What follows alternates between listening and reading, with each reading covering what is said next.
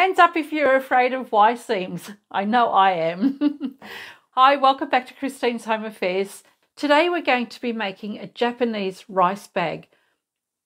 I'm not sure if I'm going to get the pronunciation right, but it's also known as a komebukuro. So hopefully I've got that right. In Japanese culture, a komebukuro, or a rice bag, they were often used to carry rice as an offering to temples and at festivals. There's your history lesson for the day. Thanks to my best mate Google for telling me all about the komebukuro, or the Japanese rice bag. That's what we're making today. It's got Y seams.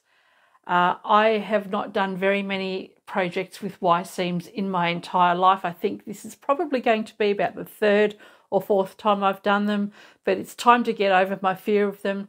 Let's make this bag. I think it's going to be very simple and a nice way to learn how to do Y seams without being overwhelmed by them in quilts or dressmaking. Come along. I'm going to make this bag in two different sizes. What we have here are a bunch of 5-inch squares, and here I have 10-inch squares. For the outside of the bag and the inside of the bag, we need 5 pieces each, and then we need some extra fabric for tabs and our cord. You'll soon see how easy it is to make up this bag in any size you like. We're going to use the smaller pieces because it's easier to see on my table. So we need 5 pieces for the main and 5 for the lining. And this is the way it's going to be laid out. So I have a centerpiece, and then I'll have these ones on the outside. So that's one side of the bag. We're going to make this reversible as well. And this is how the other side of the bag will look. For every piece of fabric that we have here, so that's the 10, we need to mark a 1/4 inch point at the corners of all of our pieces. I have a little 2-inch ruler that has 1/4 inch marks on it. Whether you work in inches or centimetres, it really doesn't matter. And the 1/4 inch measurement that we use, that also doesn't matter. If you want something wider, you can make it a 1/2 inch seam allowance, or you could do your 1/4 inch, or you can do in metric is 6 millimetres, or you can do 1 centimetre. Completely up to you, but it needs to be exactly the same for every single piece of fabric that you have. The reason I use inches a lot is because all of my tools are in inches. All I'm going to do is line up the 1/4 inch, make a point on every single corner. You want to get a marker that you can actually see on your fabric, but it only needs to be a very small mark. So we've got one there, and there's one here. These are going to be our pivot points. When we're sewing this bag together, we're going to sew along with our 1/4 inch, come to the point, and our needle stops in that down position, and that's when we can go and do the next step. Okay, so it's really important when you're working with Y seams that you stop at exactly that position. I will go and mark the points on every piece of fabric, then we can go on to the next step. Because we're doing a bunch of Y seams, we need to mark a pivot point on every piece of fabric. So on the centerpiece, we want to mark a 1/4 inch point on each of the corners, and then on the outside pieces, we want to mark a 1/4 inch on the bottom section of each of our pieces of fabric. You should be able to see the little points on the bottom piece at the bottom edge of these joining pieces. Then we can start putting the bag together. What will happen is that these will become the sides, and later on we'll be stitching the side seams closed. First of all, we're going to take the bottom and sew that together.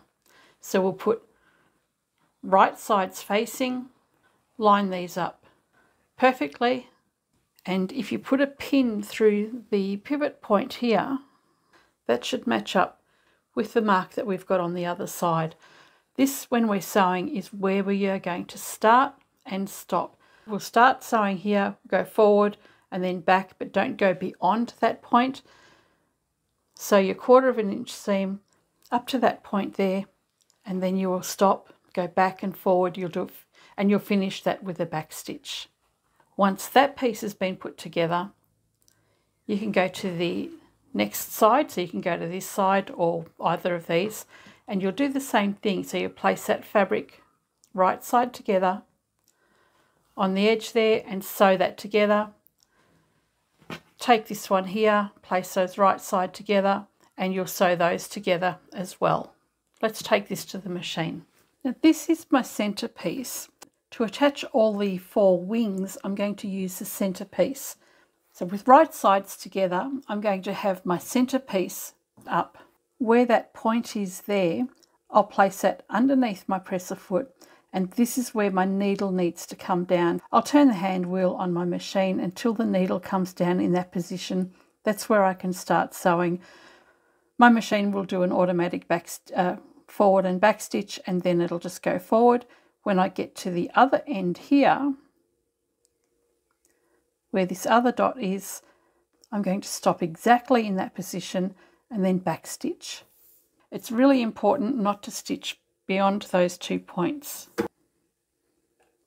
So I'll pop my needle down where that point is. I've put a seam gauge on here. I'm going to use a 1/4 inch seam. I've got my seam gauge in line with that, and so then I can just run my fabric along there. And we can start sewing. You don't want to pull or push your work through, just let it guide through easily.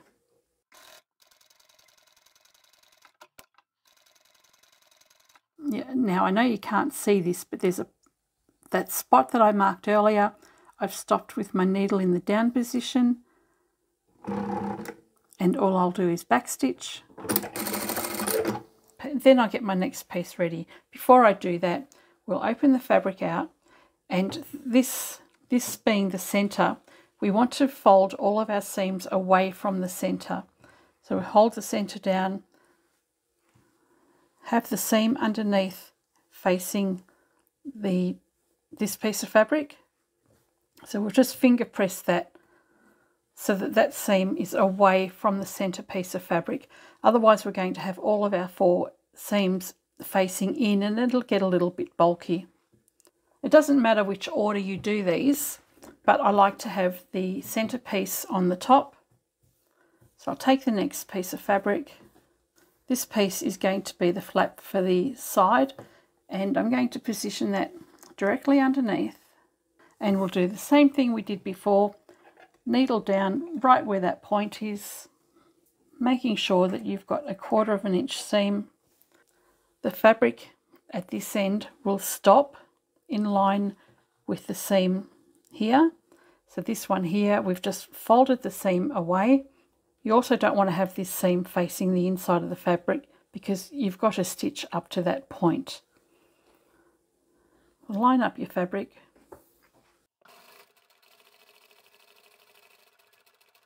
I'm coming up to that point there,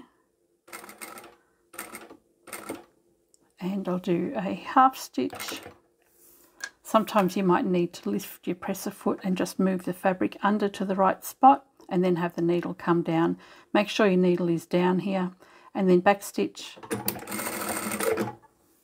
And here you can see we've got the 3 pieces of fabric joined at the corner with a 1/4 inch unstitched on each of the pieces. Fold the seam out, just press that down, then you can grab your next piece of fabric, lining on top again, and once you've lined that up at the top there, by having this bottom edge here folded away from the center, you'll see that it lines up with the corner here. So that corner there lines up with the little bit of a corner at the bottom there.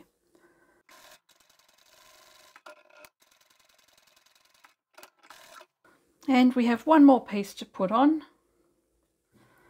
The right sides together.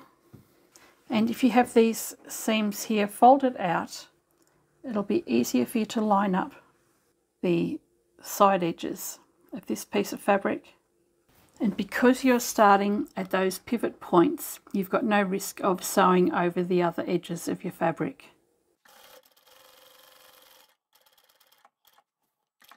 and back stitch. Now we have the center piece attached to all 4 sides, and so far that's looking pretty good. Okay, here's how our bag is looking so far.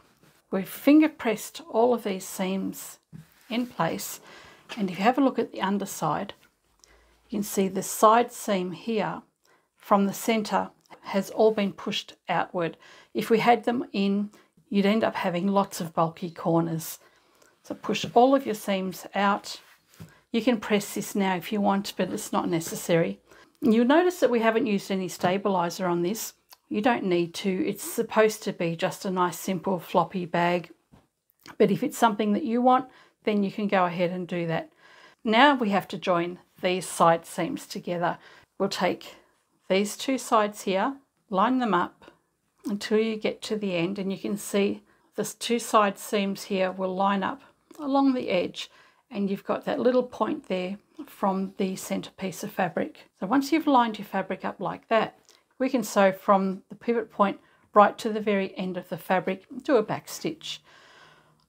On the first one, I'm going to leave a small opening of about 1.5 inches or so. So I'll start here, come up to here and back stitch, leave an opening, back stitch, come up to here and finish it.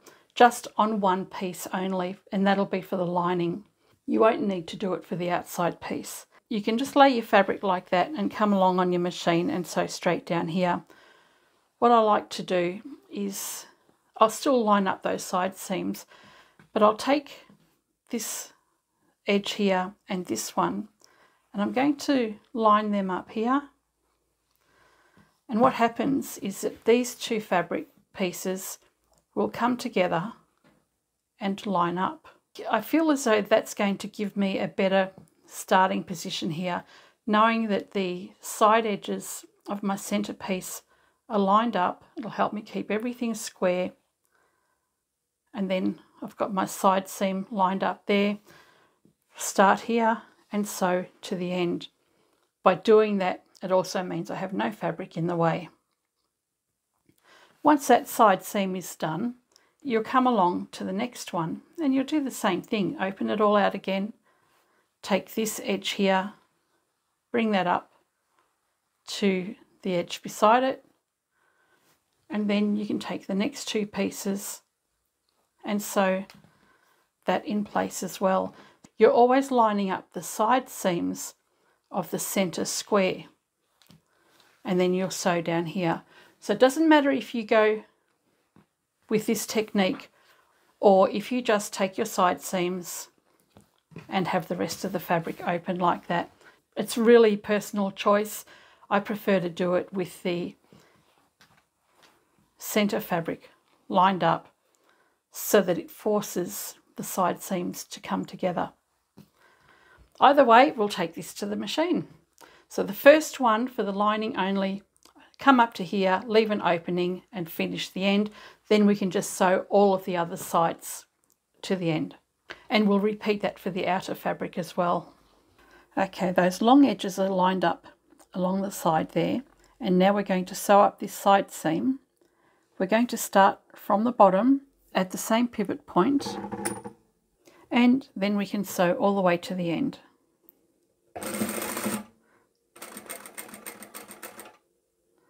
Because we need an opening for turning the bag through later on, I like to try and remember to leave an opening. On the first side seam, I'm going to stop here. I'll come up about 1.5 inches or so, back stitch. I'll leave a gap of a couple of inches here, then I'll back stitch again here and sew to the end and back stitch. So that's my first side seam done, but I've left a little opening for turning the bag through after. We only need to do that for the inside of the bag. We don't need to do it on the other piece. And now I just take the next side seam, place the edges of the fabric together, line them up at the top there and along to the bottom. Then what I'll do is I'll grab the base and I'll take the side edge of this base to the side edge of the other base. So we've got this side going to the next side. It helps you line everything up along the edge here, and it makes it a little bit easier to line up these side seams.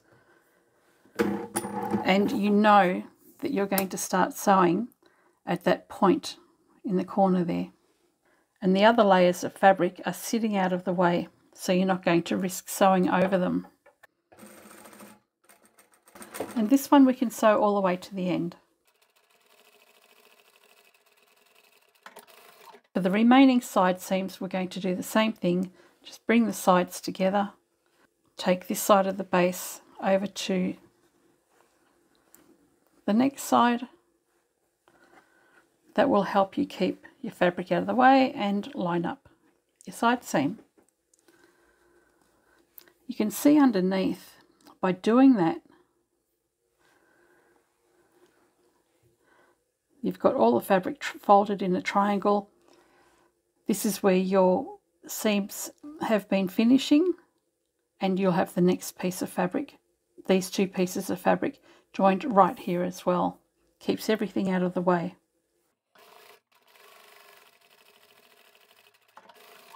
And we have one more to go.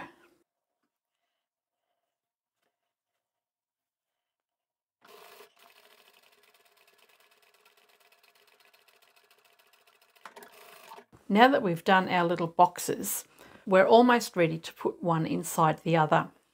What I've got here is another square that is 5 inches, and we're going to make some tabs for the top of the bag. So we want to have 4 tabs on this 5-inch bag. For this bigger one that is 10 inches, I'm going to have 2 tabs on each side. So the bigger your bag is, the more tabs you're going to need.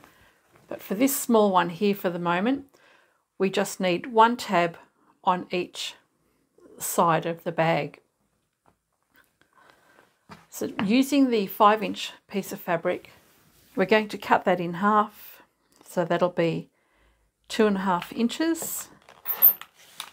You can use just one long strip of fabric as well. And then we're going to fold this in half. Fold the raw edges into the center. And bring the folds together. And then we can sew this down both long edges. We'll do that with both of these strips. Then we're going to cut that in half again, and it'll give us 4 loops. For the bigger bag, I've got a 10-inch square. What I need here is 2 strips at 2.5 inches.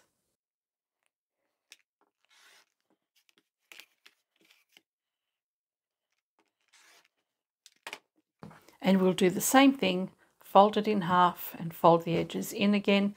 We'll sew both of those together just like this. So I'm going to sew the strips together for both bags all at the same time. You don't have to worry about back stitching at the beginning and the end. Sew all the way down one side, then come back up the other side. Then we can cut them to size.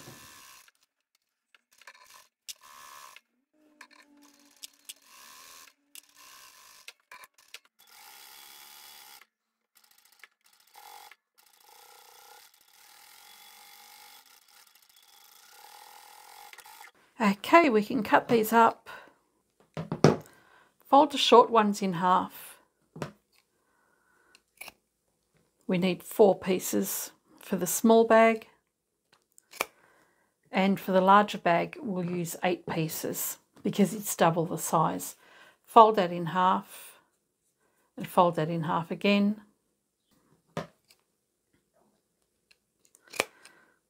And cut those up as well. I'll set these aside for the bigger bag. We've got our smaller one here. Find the center at the top edge.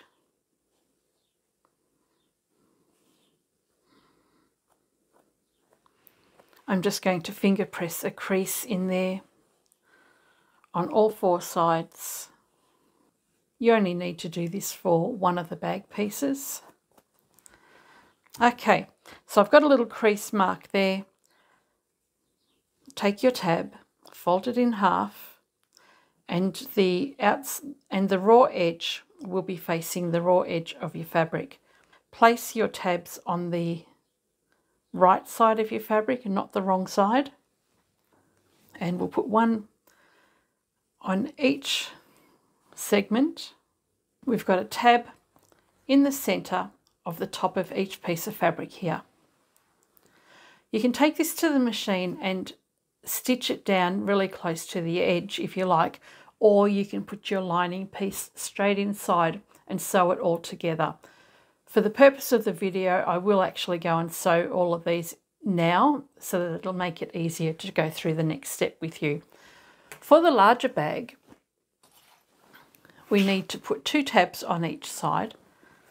So the easiest way to do that is to bring one side together, find the center, and then fold that center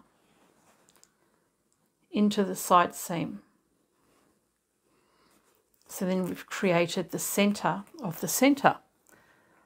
And if I put a pin here, that's the center of the large piece of fabric. So once again, we have this square here, fold that in half, take the center of that fabric and fold that in half again and mark that with a pin. So you want to mark this side and the other side with a pin. That's going to be the position of your tabs.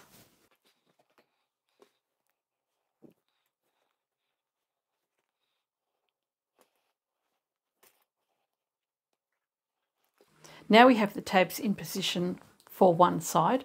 We can take this side, turn it around. So I've got the opposite piece of fabric. I'll just lay these over the top of each other, matching up those side seams. And you can see by the pin mark where the next tab needs to go.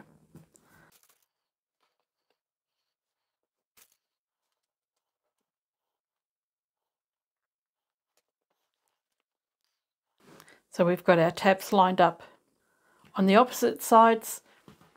Then you can take one side, bring it over to the other side and position your tabs on the next piece of fabric as well. It just saves having to measure every single piece of fabric. Of course, if you don't want to do it like that, you can go and find the center of each of the pieces of fabric individually. Now, rather than taking you to the machine with me, I'm going to quickly go and sew these tabs in place. All right, we're nearly finished. We've got our little boxes here. Tabs are in place. I've got an opening on one side of one of the bags, and we now need to put one inside the other. So this bag here is inside out. The other one I'm going to turn the right way out, and we want the right side facing the right side of the bag. So just put one inside the other and match up the side seams. So with one bag inside the other, and we've got right sides facing, go to your side seams. So I'll keep them pressed open and I'll line up those 2 seams right on the edge there. Clip them together at every intersecting seam, and I'll also put a clip where the tabs are, just because there's a little bit of weight in there and it'll help keep the fabric sturdy. Okay, let's do the final step at the machine before we put our cord around it. I'm going to sew all the way around the entire top of the bag, both of these, and then once that's done, we can find the opening that we've made an allowance for and turn the bag the right way around. And we'll just use a 1/4 inch seam allowance. After I've turned it the right way around, I will top stitch the entire top edge as well. I usually like to start at a side seam, back stitch at the beginning, and then again when you're finished.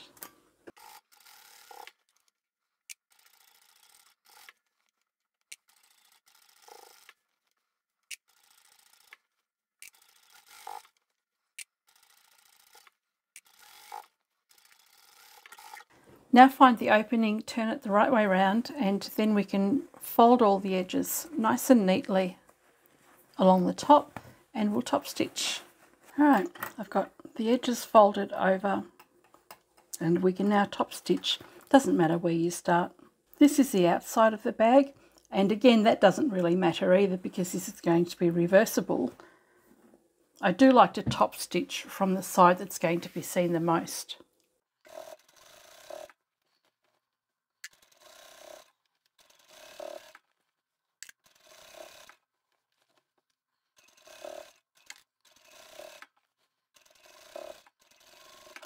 This is where your opening is that we've used for turning through.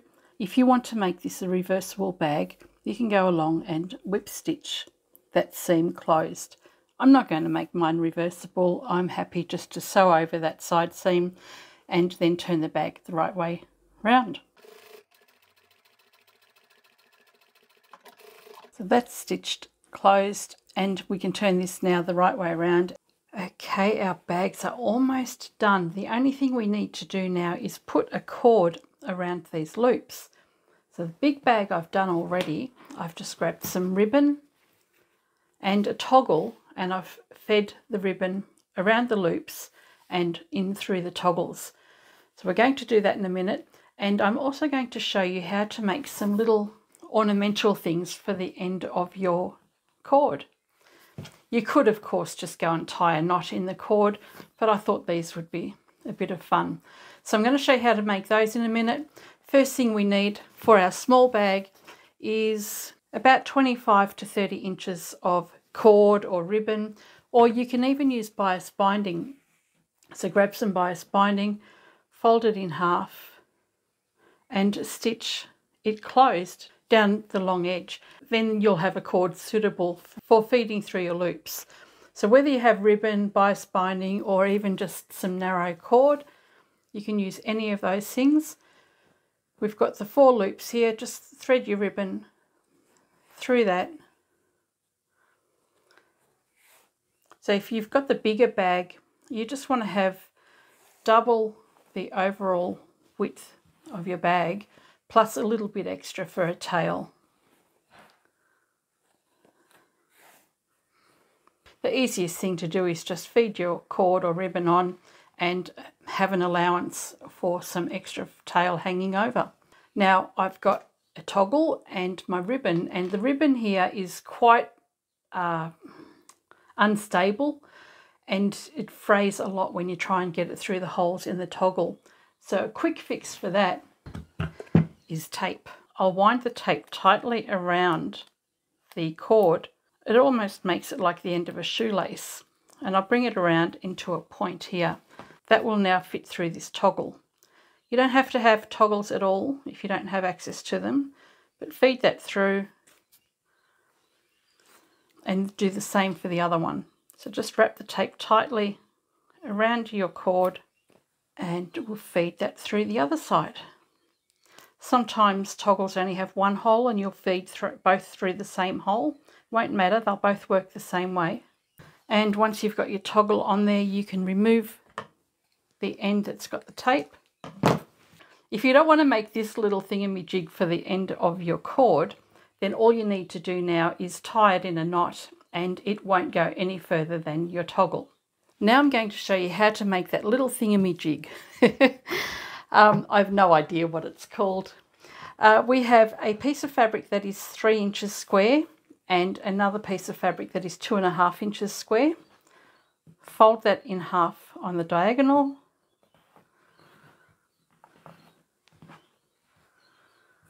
And we'll do the same for the other one. The lighter weight the fabric is, the better for this. It is a little bit awkward pulling it through. You'll know what I mean when you get to it.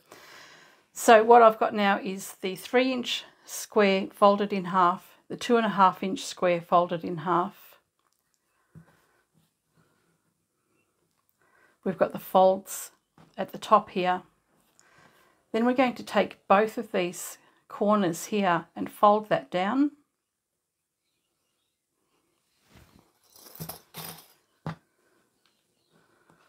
And we'll do the same on this side. So this point here, we'll fold that down. There's no measurement for how far you need to fold it down. You can just do it as far as you like, but do leave a gap here because we will be putting our cord through this shortly. So you've got your 2 folded triangles and then the corners folded back over. You're going to sew down both of these 2 side edges, and when you're done it's going to look like that. Okay, so on the back you've just got the brown fabric and you've got the red contrast on the inside there.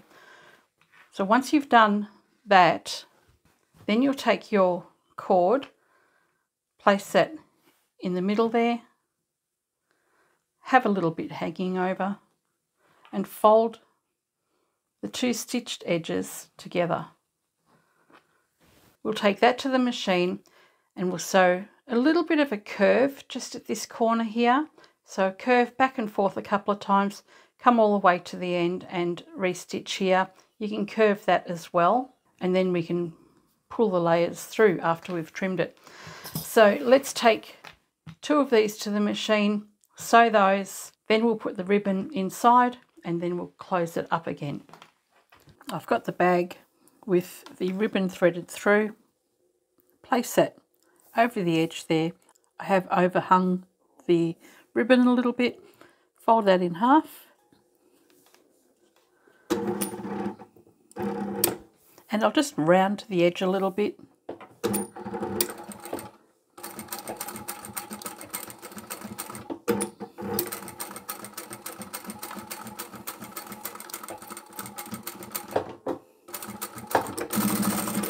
And that's all we need to do. We'll trim this back so that it'll be easier to turn this loop around. Yeah, and repeat for the other one.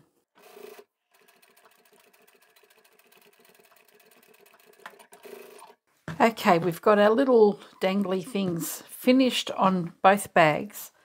We need to trim it back. So you'll just cut close to the edge here. You'll cut as close as you can get without cutting through the stitches. And this is the fiddliest part, is trying to turn this and pull the cord through.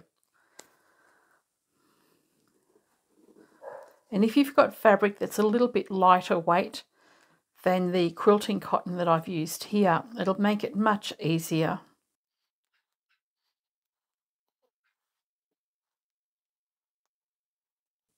So after a little bit of twisting and tugging, the stitching is on the inside there. You can't even notice it. And you can just keep pulling the fabric out until you've got it looking the way you want. And then that small triangle becomes a feature on the outside. So go and trim the others and we can have a look at the finished bag. And there's our little dangly bits. I've accidentally pulled one too tight, so just be careful when you do pull the cord through and turn your little leaves over. So I've just gone and stitched it back on again. We've got our great big one here, big enough to put some clothes in, and that has the double loops on each piece of fabric. It's a great little dilly bag type thing. And then we have a smaller one here with the single loops on each side. And if you wanted to, you could easily go and put an extra loop on each side. I don't think it really needs to. It's a cute little bag as it is, perfectly functional. And there we have our little dangly bits. Please tell me what they're called. How did you enjoy that video? I actually really enjoyed making this bag. And here we have it, a little tiny Japanese rice bag. And we've even filled it up with rice. Best to not make a mess in my room. A cute little bag. This would actually make a really good doorstop. We've got that drawer cord or ribbon on the tabs there with a little toggle. The toggle is optional, and these little dangly flower ends. I've no idea what they're called. If somebody knows what those things are called, let me know in the comments below. So we've got the small one and the larger one, This would make a great bag just to sling over your shoulder and perhaps run away from home if you wanted to. Maybe give it to one of the naughty kids in the family. It's a very simple bag to make, just 5 squares each for the inside and the outside. 5-inch squares, 10-inch squares. You can see the difference that the size makes in those. You can do them in any size at all. And as I said earlier, the seam allowance that you choose, that's what you're going to put on your pivot points. So it doesn't have to be 1/4 of an inch. It can be 1 centimetre, 1/2 centimetre, 1/2 inch, whatever you want to work with. Sometimes a wider seam allowance is actually beneficial when you're learning how to do something. It gives you a little bit of wiggle room. I hope you have enjoyed this video, and I shall catch you next time. Bye for now.